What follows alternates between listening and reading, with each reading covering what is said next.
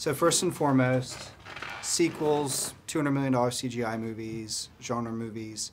Why make a small, smart adult drama?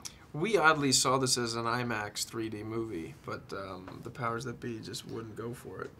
No. No? No. No. Small, smart drama. I like Yes that. and, no? Yes and. Oh, sorry. It's all right. Let's start over. This is just a story that we wanted to tell for a long time. This is a story that seemed human, about people talking and listening and choices and questions and romance and drama. And it seemed to have all the elements, like when Lee and I were working on, of like what we wanted, like of cinema, you know what I mean? Trains and Paris and the rain and like all that stuff. So it just was something that we were really attracted to, and it had a key question and key story at the heart that we were really interested in. And it looks great in IMAX. It does? Oh, good. We never saw it. So They're all androids, too. I think Rory's a cyborg. Mm-hmm. He's in Nexus 6. Yep. It's 7.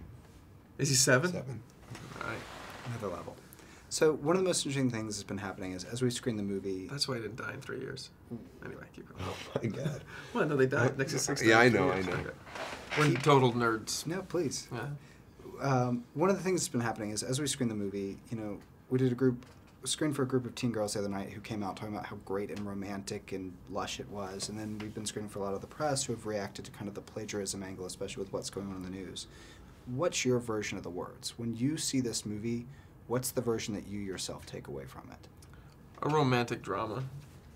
Romantic drama about choices, consequences for our choices, you know, and how we live with the choices we make.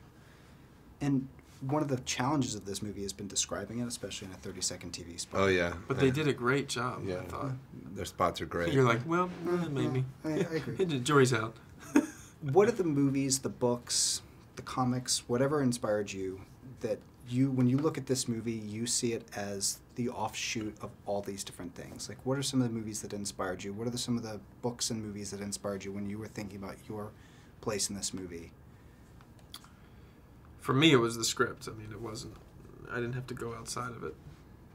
I mean, Lee and I always work with references just in our shorthand of conversation, you know. This is like that scene, oh, yeah, perfect, and that's just like, but there's so many different ones, and this story came to us very organically, and it really just came out of a really simple conversation about, like, what would happen if you lost, you know. I mean, there's a famous story about Ernest Hemingway losing some stories, and we started discussing that, and then it became a question of what would happen if you found them. What would happen if he stopped writing? What if, would you know they were great if you found them? What would happen? You know, and it was just like a Pandora's box of questions.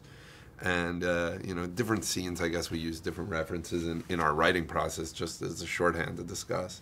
Visually, I remember just looking at this poster when we were shooting that scene. We were sort of blocked as just laying on the bed, you know, in a very sort of generic way. And then because of, you know, the opening of The Sweet Hereafter, and they're on the bed, we decided, and that's literally just us basically mimicking The Sweet Hereafter.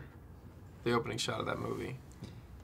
And the last question Remember that? Mm-hmm. Yeah. This movie had a fairly long path to screen. You guys have had a fairly long path to working together. Give us the short version of that. We've known each other since we were 10. We became quick friends in the suburbs of Philadelphia where, you know, it was hard to find a kid who loved film as much as we did. So we clung to each other, along with Alvin Williams, rather fast. And then he got into Carnegie Mellon early in high school. He was one of the first people to get into a college. And I remember that was like a huge thing for me because I thought, wow, he's really going to do this. Because I always said I was going to be an actor since I was 12, but he was actually doing it and he was in films. But I used to come and say, hey, you have to... This isn't the short version, is it? No. But I used to say, you have to do theater all the time because he would tell me that he wanted to be an actor and then he would never do anything. I said, you have to come do one of these plays with us. And he wouldn't do it. And then I saw a tape of him do a extra credit project where he played like an IRA member getting beat up, and he was so good in it in like 6th or 8th grade. What was it? 9th grade? Yeah, 9th grade, I think. And a few years later, the words. Yeah. Well, many years later.